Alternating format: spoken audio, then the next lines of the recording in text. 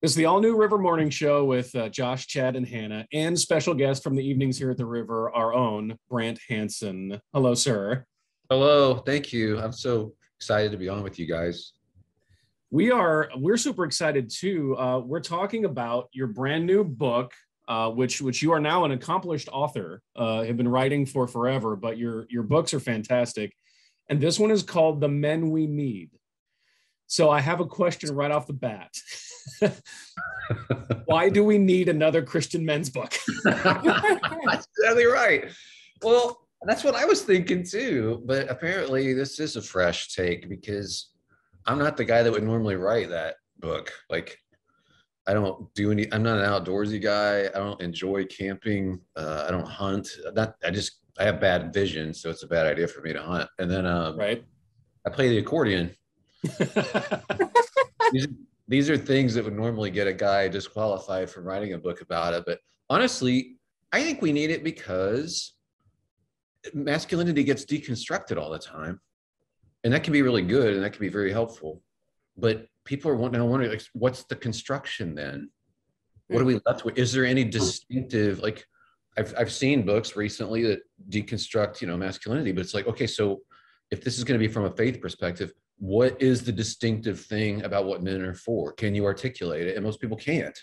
So I'm actually taking a crack at that. And I think it's helpful because if we live this way as keepers of the garden, like Adam was originally assigned his job. Eve was not assigned that job. I mean, she may be able to fill in and do it, but he's made for it and charged with it. I'm like, if we do that, that brings life to all the people around us, including the vulnerable and the broken. Like, we make that space, that's a good thing. Well, I'm sold. Get the book. I try to make it funny and stuff, but that's always in the eye of the beholder. So, I try to make it, I kept the chapters short and whatnot, because I know a lot of guys don't necessarily want to read a long book, but hopefully it'll entertain as well as give you some wisdom. I hope so. Well, I know that, as you've gone Are there a through lot of pictures? Dad needs those. Yeah. I can do those for you. I'll email them to you this person. That's even better, Dad. Yeah. Coloring book. Yeah, that's right. I know that as you've gone through, your life, obviously you have many years of being a husband, many years of being a father. You will enter soon, if you haven't already, but I think soon, the years of being grandpa. Yeah. So there's a lot there that you have lived and done that maybe you can spare the rest of us from making the same mistakes or going down some of those same roads, right? I think so. And again, because I'm coming at this from a different angle, I'm always wondering what's really going on. Because the way guys think of masculinity, it might be, being muscular or riding a motorcycle or there's all sorts of things. But it's like, what at the deepest level is going on? And I actually started thinking about this when I was 17. I was not, an athlete or anything like that. I played the flute in band. But I saw this poster at the University of Illinois where I went to school. In every girl's room, there was a girl's house across the street. And they gave us a tour when I was a freshman. Every girl had the same poster. It was bizarre. It's the best-selling poster of all time, by the way. It's called L'Enfant. It's a French kind of artsy poster of a guy that the girls were just swooning over. But I'm like, but there's a million male models and Hollywood guys. But he was holding a baby. Mm-hmm. Mm-hmm. And it's the way they said it wasn't just the guy. He's cute and everything, but it's like, it was the way the baby's looking at him, they said. And so this is wildly attractive to women to see a guy, I see a baby looking up, making eye contact, looking up and basically saying, here I am, I'm vulnerable. You got to protect me. That's the look on the baby's face. And because the guy's implicitly, I guess, saying yes. And that's really interesting because women intuit what we're for, I think. Deep down, they understand what we're for. So they also find it extremely attractive. And I'm saying, guys, shouldn't read this book just to go, how can I be more attractive? But I'm going to buy the book for whatever reason, go for it. But bottom line, women know when we're at our best. And it's really interesting to watch Zelensky right now and his popularity with women. He's not a model. He's not a Hollywood. He was an actor and a comedian, but fairly average looking guy, I would guess. But because he's like, I'm not leaving. I'm defending our homes and our people. He's a heartthrob. I mean, that tells me something about security and what women actually do or hoping that we are or will become. And so, yeah, over the course of my marriage, I hope I've grown into that. I have everything a you said older is baby. check. Yeah.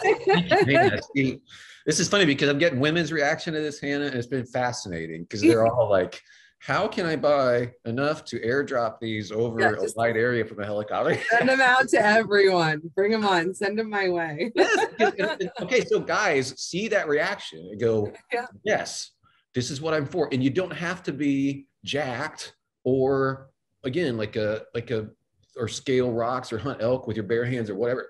There's nothing to do with it. If you're an average guy and you show up and make your wife feel extremely secure, like she never has to worry about you flirting with somebody because that brings insecurity into it. She never has to worry about you not showing up. You'll be engaged and she always feels secure around you. You will be very attractive to her. That's guaranteed because that's really what masculinity, when we provide it, they recognize it and they like it. You've written more books than I've read. But most of the books I've read have been your books. And so I greatly appreciate the fact that you've seen a lot of things from different angles. And I love the idea that you call yourself an avid indoorsman.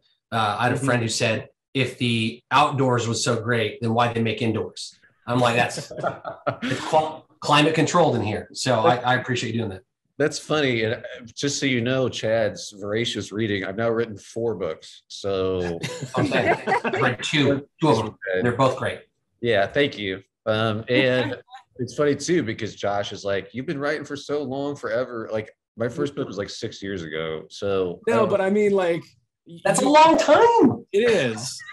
It is. I read a tweet, and that's too much. Yeah, he's been writing since before the pandemic. This guy's been around forever. That's how it feels. I wanted to play some of this out because you mentioned, women implicitly kind of at their core know what guys are about. So Hannah, what are us 3 guys about? Like, let's test it right now. What do you mean? Am I supposed to say what you stand for? Oh, and Chad's gone. Why did Chad leave? Oh, okay. All right, good. He is only dad jokes. At his core, he is dad jokes and messing with people. That is what he's implicitly all about. That's its own book, Dad. That's right. That's right. What has the reaction been so far, Brant? Because I shouldn't have this right here. Reach. I know that the book's not available yet, but some are kind of on, there's a pre-launch and so people are getting a look at it. What has the response been so far?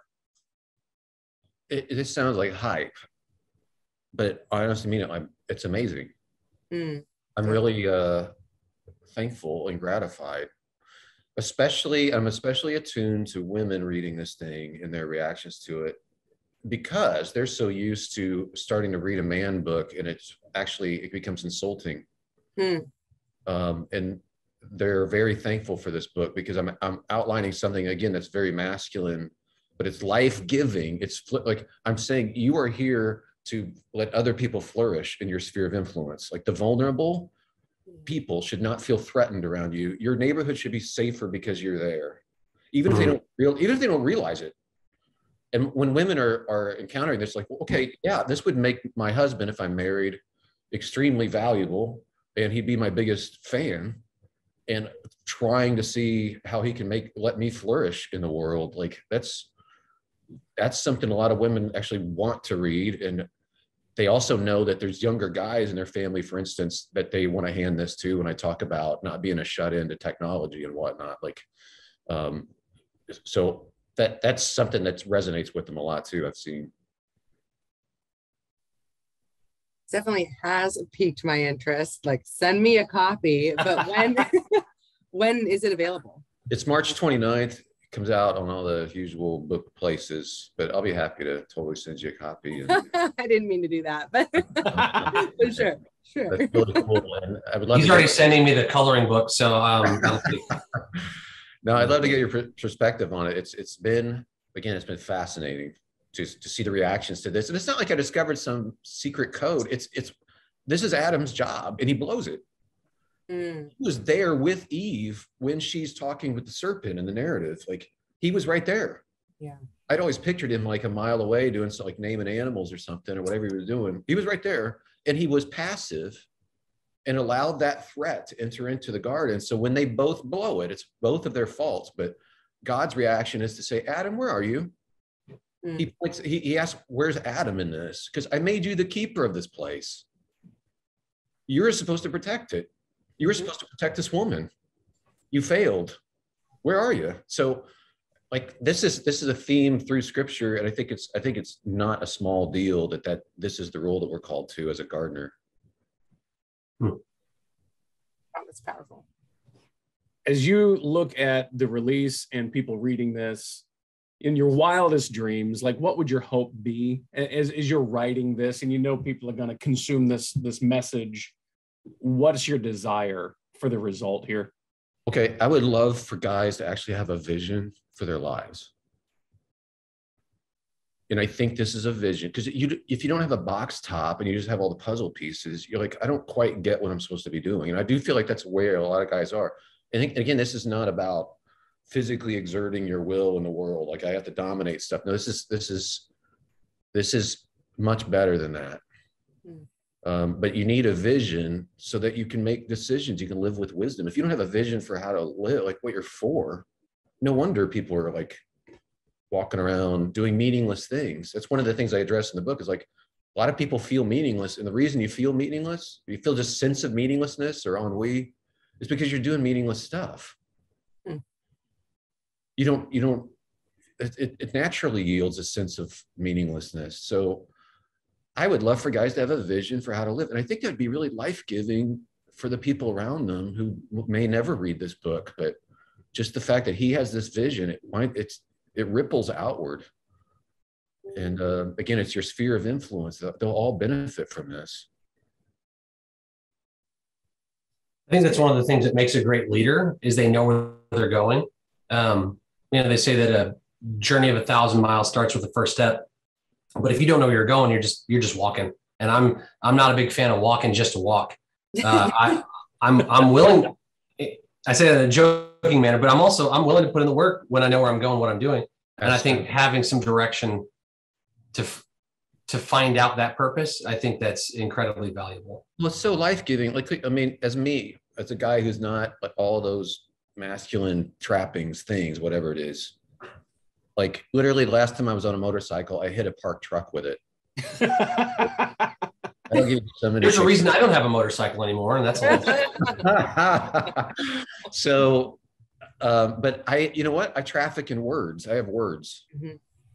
And I get to use my words to protect the vulnerable, like working with Cure, like the hospital network and whatnot. Like that's very life-giving to me. And everybody else's role is different, but like you can use whatever you have to defend your garden, or your sphere, like these vulnerable things. And the reason I think the Keeper of the Garden image is so great as a vision is because what does a gardener do? Like he allows little blooms or little vulnerable species that would never survive in the wild, in the survival of the fittest wilderness. These things would never survive, but in a garden, you're bringing into chaos, you're bringing this care for people and protection for these little things that need to flower and bloom. It can be so ornately beautiful, but would never get a chance without your work. So I like that I can bring to bear whatever I have. And any guy can. Whatever you're doing, whatever your skills are, whether you're artsy or analytical or whatever you are, like you can do this. I love, the idea of the garden theme too, because it tells us that God planted the garden and Adam was tending it. It wasn't something that we had to start, but this is all God's anyway. And so we're just placed in service leadership over this thing. Yes, and he wanted them to be fruitful and multiply and expand that garden all through the world. Like the kingdom would be on earth as it is in heaven. That's still our job. I mean, it makes total sense. But our gardens are our sphere of influence. It's where you're working. It's the people who are around you, the people who need you, the people who would need you if you set down the controller or and went out in the world. So a lot of women that would really love to see guys grow up because they'd love to have great families and they're just waiting. And we've kind of checked out. And that hurts. Those are good, important words. They sting at the heart in a good way. Well, good. I know it's good. Yeah. I mean, hopefully none of this is a guilt trip. It's all like, look at the opportunity we have. Mm-hmm. And look at how life-giving this can be for all of us. Well, and I appreciate too. I appreciate Chad's honesty too, because he doesn't like walking with no purpose. In fact, he's asked us to install those airport walkways so he doesn't even have to. Have you seen the movie WALL-E? The little people carriers in that movie? Yeah, that looks like a dream to me. Yeah, so a lot of people were alarmed by that, but you're like, oh yeah. I was like cheering it on. I'm like, yeah, that direction. This isn't dystopia. This is utopia. That's right. That's right. A couple of things off the book. When you become a grandfather for real, what are they going to call you? Oh, I want to be called Grandpa. Okay. Straight on. And I have all these like people who are a little older than me that are like they want to be called everything but Grandpa. Yeah. I'm like, that's fine, but I want it all, man. I want the whole thing. I am rooting on gray hair. I don't color my hair and it's getting grayer, but it's not getting fast enough. Like I want full on Gandalf is what I'm looking for. Yeah. The whole thing. Your eyebrows need to be a little bushier to stick out from under the hat. Working on it, sir. I may get eyebrow extensions. Wow. Yes. Bring that on. Yeah. Whatever it takes. I want is that an option? I want it all. I want the whole grandpa experience. And it's supposed to start April 30th, I think is the congratulations. Thank you. Exciting. And I'm going to read the books to the kids. I can't wait. I miss that. I like little kids. I like reading to them. I can do different accents on every page. It's really... Story time with Brant. That's a podcast. Yep. That's right. Right there. Then maybe last thing, unless Chad or Hannah, you guys want to jump in, but I was trying to explain to them Club Awesome from back in the day, and I couldn't do it. How do I explain it to them? How? Okay, you mean the radio part of it or the live? Yeah, show? Yeah, the five kinds of nachos. Yeah, well, and everything. It was all just theater of the mind. I just found some dance music. I think it was a remix of a Plum song. It was like the, and I started acting like we were in a club on the air. I was talking like, "Hey, we're in this awesome club. We got all this cool stuff." And then I brought in crowd noises and stuff. Well, it became its own dance show. And some of my good friends who are consultants are like, "This is an abomination. It needs to come off." But that makes it even better. Right. It made it even better. And it made it incredibly nerdy. Like we're all dancing around. We have a giant head of J.R.R. Tolkien here that's lighting up to the beat. All this stuff. I was just creating this whole thing. And it was so much fun. We actually made it a live experience. And we took it around the country a little bit and did a big dance thing. I missed that tour. Now I regret my decisions. So much fun. One of my favorite things is when people say, you can't do this because this is what either radio looks like, or this is what manhood looks like. This is what who you are is supposed to look like. And I love when people embrace who they are and they make the quirky the most cool thing ever. And it's my favorite. We had banners made at my request, and I salute the radio network for paying for it. Huge banners made for the gigs. One of them just said, "Check out this cool font." That's all it said. I love that so much. And we hung that. It was like a huge banner, and we hung that like on the side of the wall with other stuff. Like they allowed that to happen. Well, no consultant is going to be like, "Here's what you need to do." you need to get yourself a banner that says, check out this cool font. They'll never, because they don't think of it. Yeah. They're not the creators. Everybody wants to manage the creativity. Everybody loves managing creativity, but to actually do it is way harder and way more fun. And then, yeah, this will never work. We take it on the road, and it's constantly fire departments shutting us down because there's thousands of people outside who can't get in. Wow. For what artist? No, like people hadn't even heard of the artist. Didn't matter. It was a big quirky dance party, and that's like, I'm in. It's more indoorsmanship, is what it is. Mm-hmm. Yep. I'm into it. I like it. Let's start that club again. Let's do it. Yep. We had a make your own collector plates station. Just paper plates with markers and stuff, but we would let people like draw stuff on there. And then that was your collector plate that they could go home with them. Commemorative. It's so healthy. It's so healthy to give permission to have fun. And Totally. man, you're an inspiration. I appreciate that. Giving people permission to just be them. One other thing, if I can mention about Club Austin, which you guys could do in a million different ways, you probably are already kind of on this track. But we did the thing, and this was before Tim Tebow's Night to Shine, but I love it, where we set up a red carpet for the listeners, and the artists were greeting people as they came in. Wow. So as soon as they got there, they would, I'm there, Sherry's there, the artists are all lined up, and we're taking pictures of them, and we're slapping high fives, and there's the dance music already going, and they run into the venue. That's cool. It's like inverting that whole thing where it's like enough with the superstars. Mm-hmm. We're not doing that here. That's not how the kingdom works. And that just makes an attitude. This atmosphere is joyous right from the very start because you flip everything upside down. That's amazing. Mm-hmm. Pretty cool. He is Brant Hansen. He's an author, speaker, pure international enthusiast, world traveler, and the book is called The Men We Need, and boy, do we. Brant, thank you for your time, sir. We appreciate your friendship and the conversation. Thank you. Love you guys and your show.